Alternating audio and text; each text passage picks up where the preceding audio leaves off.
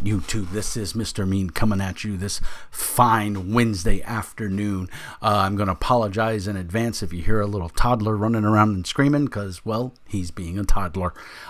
This is just a quick video to kind of go over the streaming equipment and all the hardware that I use to run Mr. Mean Speaks. And it's nothing miraculous, but I've had a couple of people ask and stuff. So, and to be honest, it's relatively inexpensive to get started. You don't need to buy, you know, the uber expensive equipment, which I'm living proof of.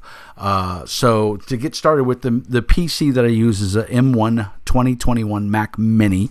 My my HP ZBook was giving me some artifact noise, and so I decided to switch over to my MacBook Pro. I have a 2012 MacBook Pro, and like I said, it's been working great, but then the HDMI port on it went out, and I could have pulled it apart and soldered on a new port and everything, but it was, you know, it's 8+ years old, and it's been a great MacBook Pro, and it's the first one with the Retinal display, and it had the best keyboard on it. And it was funny because I went on Apple and I did a trade-in to see what it was worth.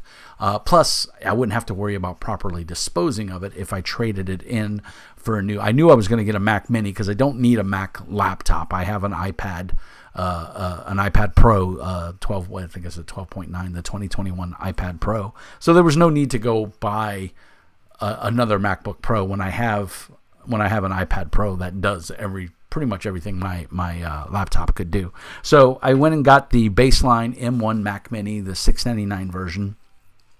And lo and behold, Apple gave me just right at $300 for my MacBook Pro.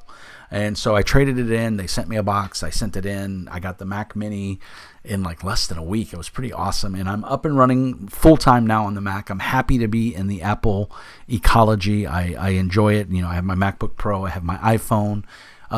Work pays for my iPhone. If I had my personal druthers, I'd probably have an Android phone, but it's nice that my iPhone syncs with my computer and does everything. Although you can kind of sync an Android phone with your Mac too. But it is nice that I can AirDrop and do everything from all three devices. So the camera I use, so that's the PC I use. The camera I use is a Logitech, Logitech C920 HD. 1080 by 1080p USB camera. It works great. I've had it for a little bit over 2 years now, I think, and it's worked great. I've got no problems with it. The video clarity is really nice, as you can see. Everything is fine. I have a Blue Snowball microphone that I've bought about 2 years ago, maybe a year and a half ago.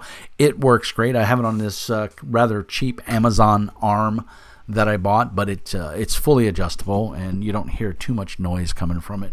And I can swivel it around, and I can swivel it out of the way when I want to watch my monitors.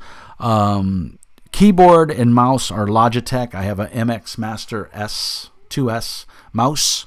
It works great. I love it. It's very ergonomic for my chubby, fat hands. I don't particularly have very large hands, but I have very meaty hands, and so this mouse fits very comfortably for me. The keyboard is an ergonomic keyboard by Logitech. I just got this like a week ago, and I am very happy with it. You can see it's kind of funky shaped, like that S shape. And I was noticing some wrist problems because I'm working a lot more at home. In my office at work, I have a sit-to-stand desk, so I can raise and lower, but sitting in this position at home is not the greatest. And so I was noticing some wrist fatigue, and so I thought, you know, I have this keyboard at work. My work provided it to me, so I thought, I'll just buy my own. And I did, and it is fantastic. I highly recommend it. I bought mine as an open box item on Amazon, so I think normally they're $129. I think I got mine for $109. So I saved 20 bucks, I think, on Amazon as an open box item. It came in the original Logitech box. I could tell it had been opened, but it was packaged up very well, and there appears to be nothing wrong with it. So it's working great. I have a Stream Deck Mini, which is 6 ports. It works fabulously. I have no problems with it. It does everything I need it to do. I am learning. I didn't use it for this video, but when I do a lot of my videos, I can do the intro and everything and stuff like that. And so it's fun. I need to get in the habit of using it more. To be honest, I forgot to use it for this video. My desk is just a generic gamer desk bought off of Amazon for like 80 bucks. The top surface is laser mouse compatible or optical mouse compatible, and so I can use my mouse on it, and I have no problems moving the mouse around it, and it actually feels pretty nice. But I'm just a grognard, and I'm used to having a mouse pad, and I have the very awesome Cataclysm World of Warcraft mouse pad from years ago when I bought the collector's box of Cataclysm. So I use it. It's a fond memory, and I really enjoy the mouse pad is a big dragon, and I like dragons. My office chair is a generic office chair from Office Max. I think it cost me 40 bucks. Hindsight being 2020, I wish I would have spent the money and got a slightly better chair that's a little more ergonomically friendly, because I spent a lot of time in this chair because I don't have a sit-to-stand in my office anymore at home. Reason being is because I have these lovely dual monitors.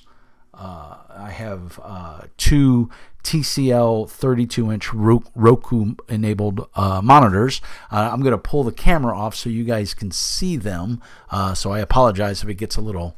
Oh, I can't because the camera is actually cable managed, and so it won't look. But take my word, I have two monitors on a V-arm, so I can raise and lower them and adjust them, and it's two 32-inch monitors. I work in IT support, so I need a lot of screen real estate, and to be honest, when I run my Pathfinder and other games on Foundry, it's really nice to have all of this screen real estate.